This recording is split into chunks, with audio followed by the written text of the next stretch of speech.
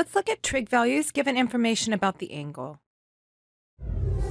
For example, let 12, -5 be a point on the terminal side of theta. Find the exact values of cosine of theta, cosecant of theta, and tangent of theta. Now, the first thing to notice is that this point here, 12, -5, does not lie on the unit circle. Because in order for a point to lie on the unit circle, x squared plus y squared has to be equal to 1. But looking here, we have 12 squared plus -5 squared is equal to 144 plus 25, which is equal to 169, which is not 1. Therefore, we cannot use the unit circle definition of the trig functions, but there is an equivalent one. That is, if xy is the point of intersection of the terminal side of the angle and a circle of radius r, then the sine of theta is equal to y divided by r, cosine of theta is equal to x divided by r, tangent of theta is y divided by x, cosecant of theta is r divided by y, secant of theta is r divided by x, and cotangent of theta is x divided by y. And we're assuming here that r is greater than 0, or that xy is not the origin. So in our case, we have that xy is equal to 12, -5, as shown in this figure here. So we'll find r by using this formula here.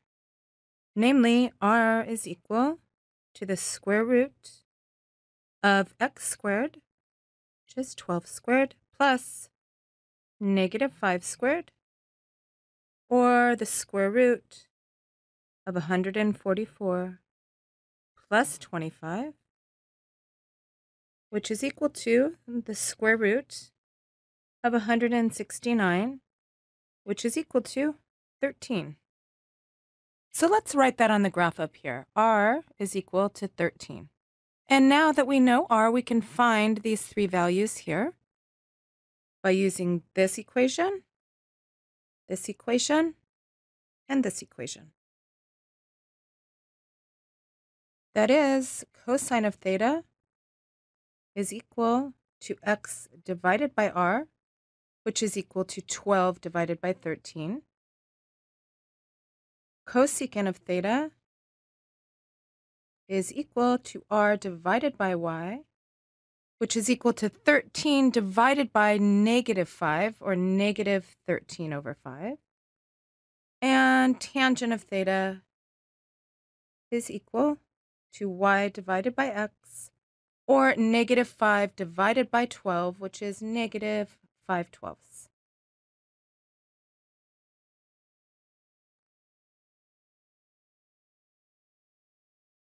Let's look at another example. Let -3 square root of 7 be a point on the terminal side of theta, and let's find the exact values of sine of theta, secant of theta, and cotangent of theta.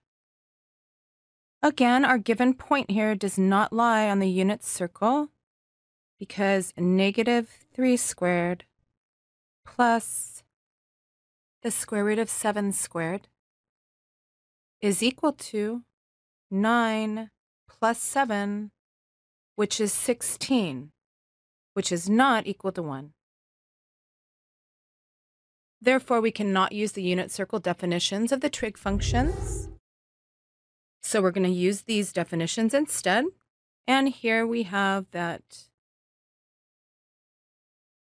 xy is equal to -3 square root of 7, as shown in this figure here. So let's find r by using this equation again.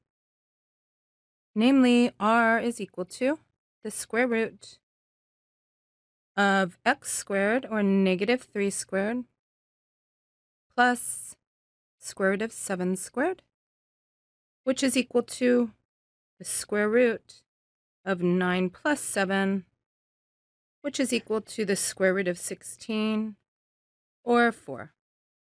So let's write that here in the figure. This is equal to 4. Now notice in both of these examples, we're basically doing the same work twice. Because looking up here, didn't we already know that r squared was 16? So basically, you would just have to take the square root of that number to get your r each time. All right, now we're ready to find the sine of theta, secant of theta, and cotangent of theta by this formula, and this formula. That is, sine of theta is equal to y divided by r, which is equal to the square root of 7 divided by 4. Secant of theta is equal to r divided by x, which is equal to 4 divided by -3, or -4/3. And finally, cotangent of theta is equal to x divided by y, which is equal to -3 divided by the square root of 7, which we then can rationalize.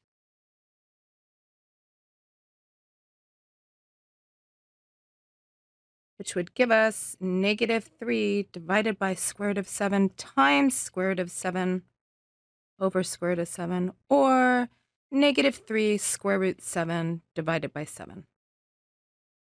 And this is how we find trigonometric values given information about the angle. Thank you, and we'll see you next time.